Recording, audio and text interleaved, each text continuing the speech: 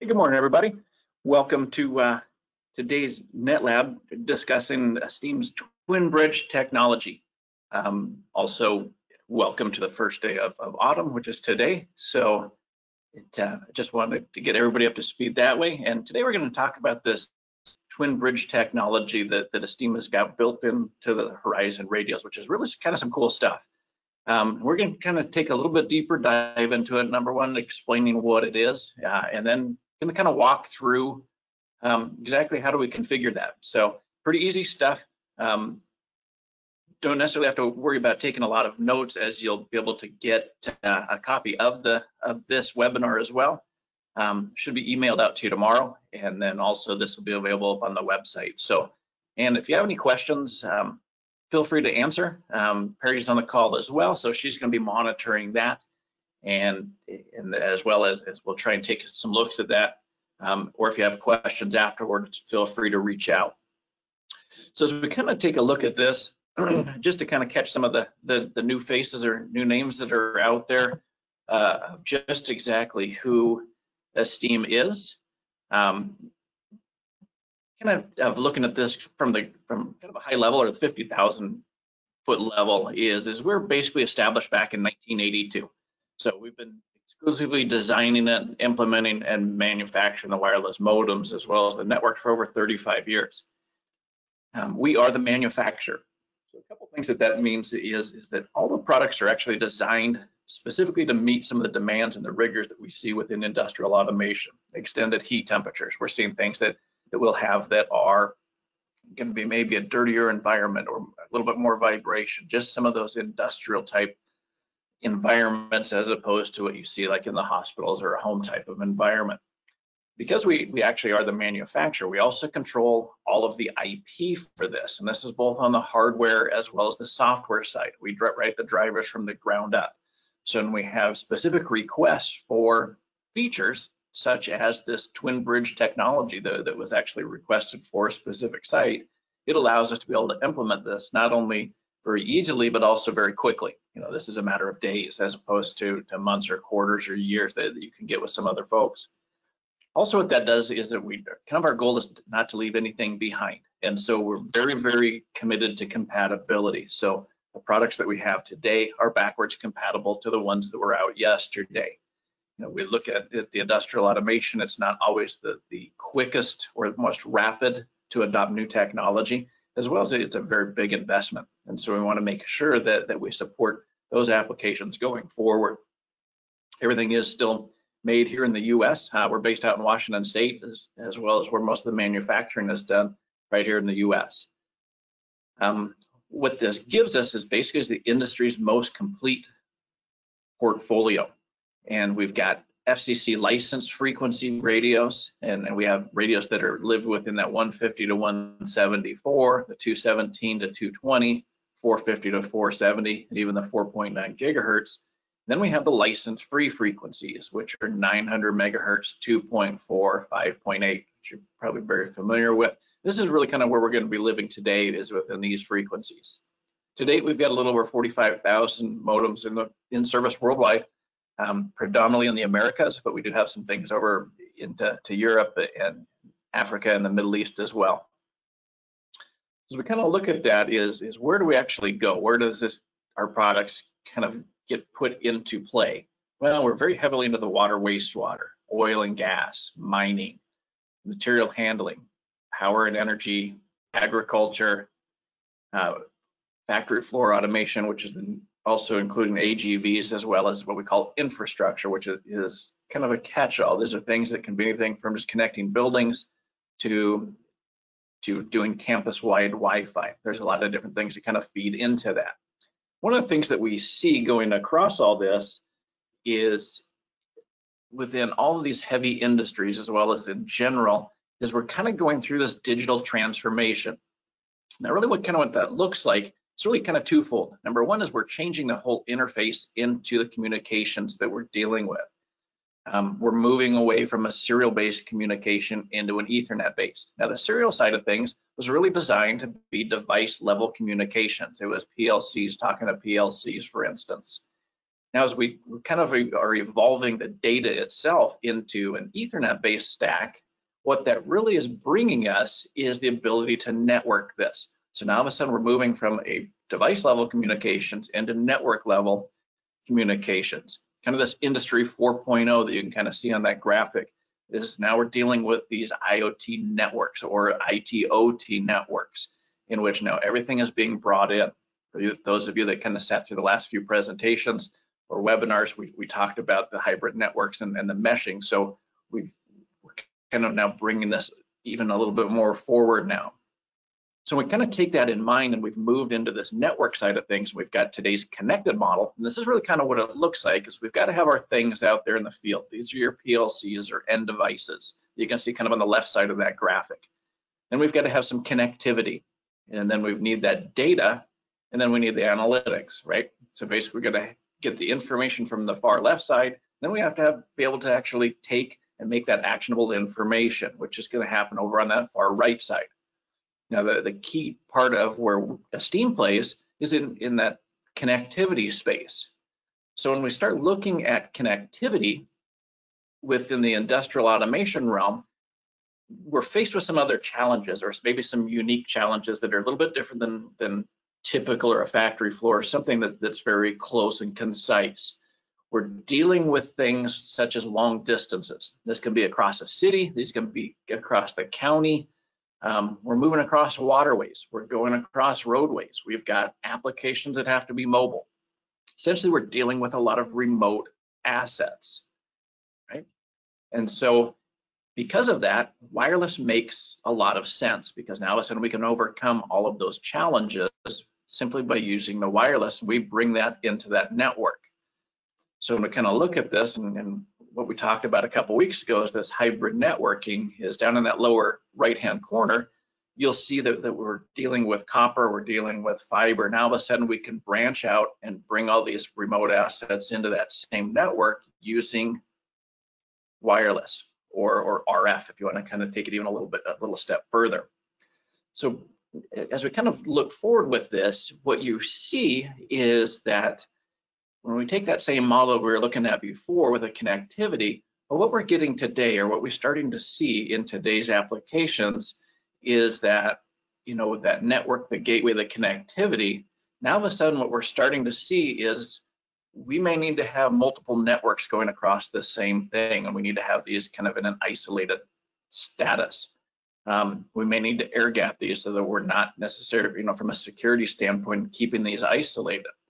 So in order to address this, what we did is to kind of have this dual connectivity, is we basically came out with what we're terming as the Twin Bridge technology.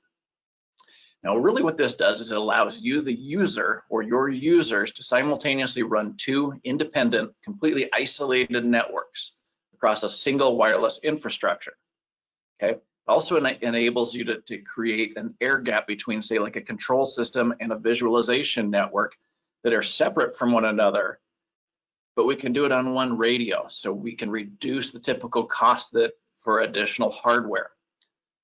It also reduces the complexity of trying to now bring all of that together with additional hardware. Because we can air gap this, we actually can increase the security side of it. So to kind of illustrate kind of what this looks like, so in a very typical application, we look at, and you can kind of see with the red line here, is we've got our typical process or SCADA or control network that we wanted to link in a few of these different locations, right? So we can now tie into the radio on this location. But in a lot of the installations, we may want to have kind of this dual purpose. So now all of a sudden, we can now take, and you can kind of see the blue lines here for, and this would kind of be our visualization network, or this could be your IoT network. It's just a secondary network, and you can kind of see this, that we can now go through and define who sits within that network. Now, when you kind of combine this and look at both of these overlaid on top of each other, what you can actually see here is that we have both the red as well as the blue networks going out. Now, they don't always have to take necessarily the exact same path. Like you can see, some of these incorporate aspects of both networks. this one we're going to have is just part of kind of that control network, where this may be just part of the visualization or your IoT network. Now we can run on one common wireless network, kind of these dual pathways. They share the common stream, but they are completely isolated from each other. Okay, this is really kind of what we brought into our Horizon series. And so when we kind of look at the Horizon in general, just to kind of give you the idea of what else is involved here, this is one where we have the industrial mesh technology. So we can have redundant, self-healing, scalable networks. And that's available to both bridges on here that we were just talking about, kind of this twin bridge technology. Any device can really be set up in multiple modes of operation. We can do layer 2 or layer 3 networks. For the twin bridge technology, those are basically in the layer 2 world. Those are basically, we've got 2 bridged networks running simultaneously. All of this is encrypted with AES 256 encryption. We can configure this very simply with Java-based utilities. The twin bridge technology does take a little bit more, and we're going to step through those steps one by one coming up here in just a couple slides. And then this is also what we have within the twin bridge technology. Now, this is available in 900 megahertz. We're doing it at 2.4 gigahertz as well as 5.8 gigahertz for the Horizon. Now, if you also want to get into having Wi-Fi capabilities into this, we can do that at, excuse me, at the 2.4 gigahertz and the 5.8 gigahertz. So not only do we have the dual bridge out there, but to your Wi-Fi devices, we're going to have dual SSIDs. So you can have certain customers or certain workers that are available on each of these different networks, and you can keep those isolated. So as we kind of take a little bit deeper dive now into this and say, okay, how do we actually configure this? So when we actually go into the web page of each radio, and we're just going to kind of step through this. We're going to go right up through the setup tab, which you can see up here. And the first actually thing that we're going to have to do is select the mode of operation. So this is going to be an AP bridge. Then basically select that from the drop down, then select the next button. And what we're going to do is, if you want to actually have DHCP services running on this, we can be a DHCP client, we can be a DHCP server. For most industrial applications, they're running just static IP addressing. We just leave this selected for off, right? You can select this if you want to be a root bridge. That's kind of a part of a previous conversation, but this is actually where you can select it to say this is the root bridge or it's not. And then select next. This is going to bring us to the next, and this is just going to walk through kind of this wizard format.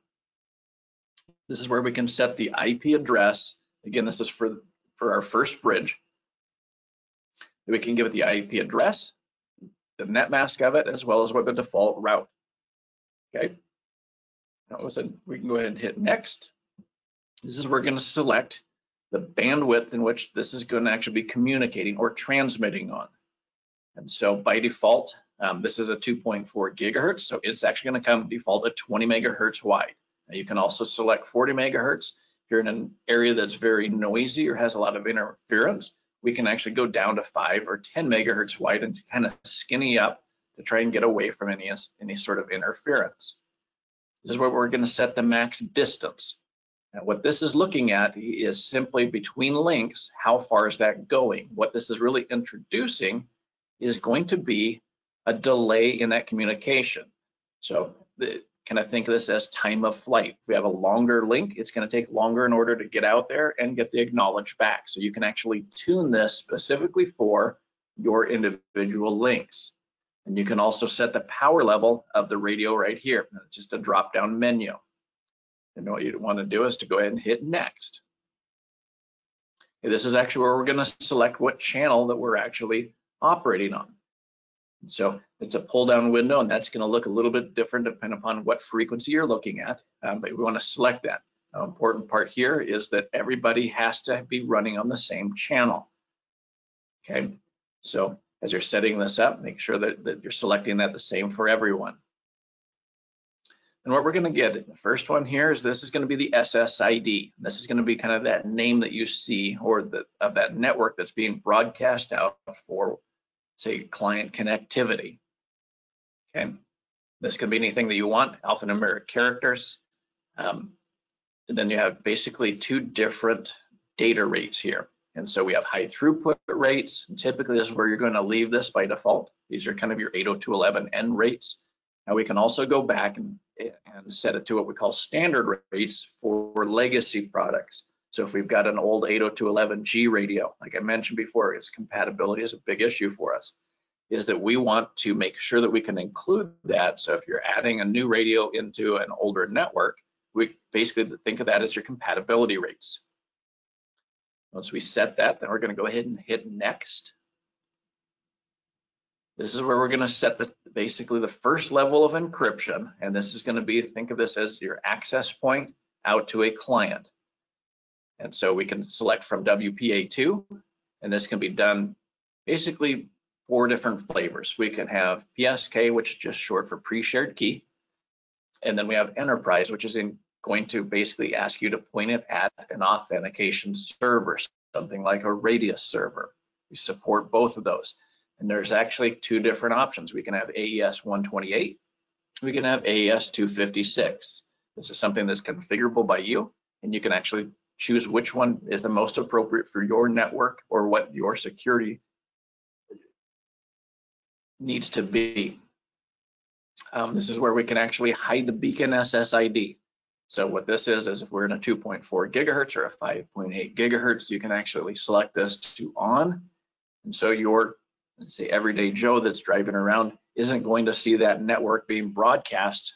They won't see it from their phone or from say their laptop or a tablet. They won't see that network SSID being broadcast. As we go forward with next, this is going to be what that passphrase is for your WPA. And again, and so this is something, and then it generates the key. But rather than trying to remember a static key, a hexadecimal key, so you can actually put this in, very similar to what you have on your home router, and it generates that key. Once you have that, then we're going to go ahead and hit select next. The next screen you're going to come to is basically going to be something for what we call a MAC filter. And what this allows you to do is that we can select either to allow all, and this is again concerning Wi-Fi type clients coming into an access point. We want to allow everybody that has the correct SSID and encryption. We can go in and actually filter this and says, okay, not only do they have to have the right encryption and SSID, but they've got to be on this approved list. This can be something that we set by MAC address. Or if you have a known rogue computer, maybe something that was stolen, maybe something that disappeared, there was a former employee that you had a bring your own device, we can actually go in and deny that MAC address so that it can't join the network. Now, one thing to kind of point out here is also if we get to say a 2.4 gigahertz radio or a 5.8 gigahertz radio, and all we want to use it for is the bridge, one thing that we can do here is actually select this to where it says allow only those MACs in the list below, and then leave that list blank. Essentially what that does is it denies any sort of Wi-Fi access into the radio. So again, kind of an added value or an added feature in the security realm. So we can actually use a 2.4 and turn off the Wi-Fi side of it.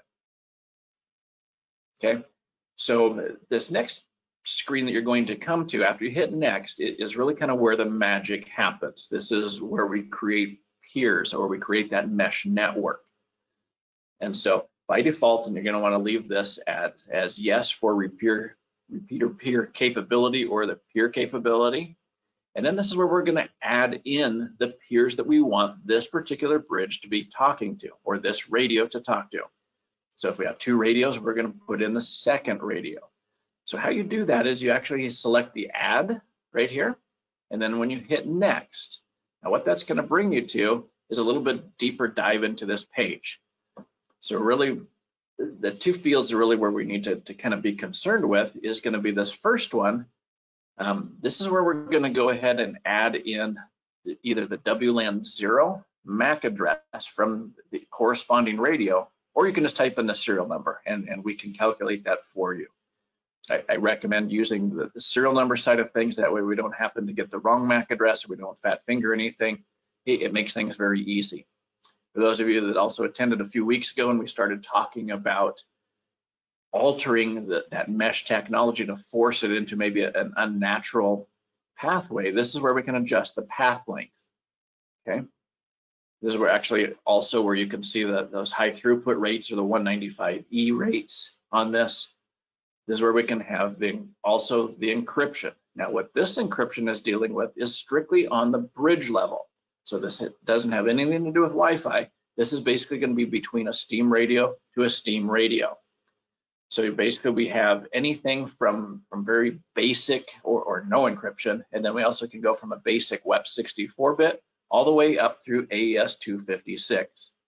Now by default, we have this left at AES 128, mainly because that's kind of the maximum level that was for the previous generation products, but there's nothing to prevent you from setting that up to a higher level, say the AES 256. Now, there's going to be basically right here, you can see kind of the default encryption key. Okay. So one of the things that you can change on this, if you want to go through in a hexadecimal format, you can actually enter in your own key to change that. Now, if you don't want to do that, really what we can do is we borrow kind of from the Wi-Fi world, and we can actually have two fields here, say that our link ID and then a passphrase, and then basically we can hit generate key. So it will actually generate that hexadecimal key for you. Okay. Once this is actually done, we have our MAC address in here, the encryption, and the encryption needs to be the same at all locations. Then we hit create peer, and that's actually going to add this one in. If we have multiple peers within this, and we're going to want to go back and add that as well. Okay. So once we actually go back into that page, is we'd have that, then we can just hit next. Okay, and really where that's going to take us is past this page into kind of the final setup of this. Now, if we're only going to have a single bridge going across this, then basically this is where we would commit the changes, and then it's going to reboot, and basically we've got an operating system. But kind of what we're talking about today is this twin bridge technology. So what that's going to entail is we're going to go into the advanced page. And so before I go there, a couple of fields within this is that this radio ID is strictly the name of that location. It's just strictly a text field for your purposes.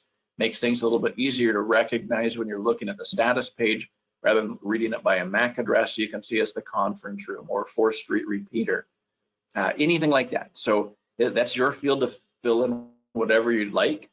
Then these last two devices or entries here are strictly to do with security, so that we can actually kind of limit what the discovery tool or the ENS suite is actually going to be able to do, to where we can make it to where it can discover, but we can't make changes. We leave this at the end, and then you can actually clamp your network down or make it a little bit more secure from the discovery side. This is where we can also turn off remote access into the radio whatsoever. Now, only one point of caution is if you do this, forget your password, or if you do this and the person that has the password is no longer with the company, whether they left or they were terminated, there is no way for us to remotely access this radio, and it will need to come back here to get reset on that. Okay. So as we kind of look forward is basically now we're going to go into the advanced setup. So if you just select this, it's going to bring you to another screen. Okay, so what we've got here is you'll see is we're going to go down under wireless LAN settings. We're going to choose wireless or WLAN 1 device. So we do that, we're going to hit next right down here. Okay, so when we do that, it's going to take us to this screen. So what we want to do here is now all of a sudden, by default, WLAN 1 is off, and we're going to now turn this on. So we're going to select this radial here, which is now going to create a virtual bridging interface. Okay, and then basically we can, if you want to jump right into the advanced settings, the peer settings themselves, or we just leave it on this basic chain right here and then hit setup. Now what that's going to do is go through exactly through the same process we just went through, but now we're dealing with bridge number 2, or the twin bridge of this. And it can be on its own subnet, it can be on the same subnet. It does need to have a unique IP address, so we don't have 2 IPs on the same device. And we're just going to go through that exact same process chain. Okay, so at the end of that, now what's going to look a little bit different is rather than kind of that last page where we could jump to the advanced, is that you're going to be presented with this page here again. So now when we get back to this, we select accept on this. And what that's going to then drive you to is this page. Now all we need to do is to do a commit and reboot, press this button. Okay. Now what that does is you've taken both of those bridge interfaces, we've configured it. Now what happens is when we commit and reboot, it reboots back with those changes that we've made from the previous configuration. So in this case, what it would actually do is going to come up, and we're actually going to then be left with, or I guess we're presented with, now all of a sudden we've got this dual network, or these twin bridges that we can run throughout our network. Okay. So hopefully that makes some sense. I don't see any questions on things yet, but it's actually a very simple setup, but it's an incredibly powerful feature that we've enabled for this. So if you have any further questions, feel free to reach out. We can walk through setting this up. But when you really kind of consider it, it's essentially we're getting two different wireless networks all built into that same hardware, and we can make a much more of a secure network by air gapping those two sides from each other. Okay, now this is all part of a series that we're doing, kind of some webinars, which are a little bit lighter, and then we get into these net labs, which we kind of go through some of the configurations and a little bit more. The next one that we've got coming up in a couple of weeks is actually dealing with wireless security. What goes into that? What do we need to be concerned with? How do we actually take and roll out the most secure wireless network? And that's very simple to do, but it is something that has to be done as part of a bigger picture. Don't rely on wireless to be your total security suite. We want to use it to enhance your security or build into a better security. Okay, so if you've got any questions, we've got a couple minutes here. We try and keep these down to a half an hour, but if you've got any questions, you can ask them, pose these kind of down into that sidebar that you probably see buried down in the corner. If not, you've got my email address, or you can just call that, and you can either talk to myself or anybody in the support side of things on that. So I'll give it kind of a couple minutes, and if anybody has any questions there. If not, have a great first day of autumn, and hopefully we'll see you guys in a couple weeks. Thanks.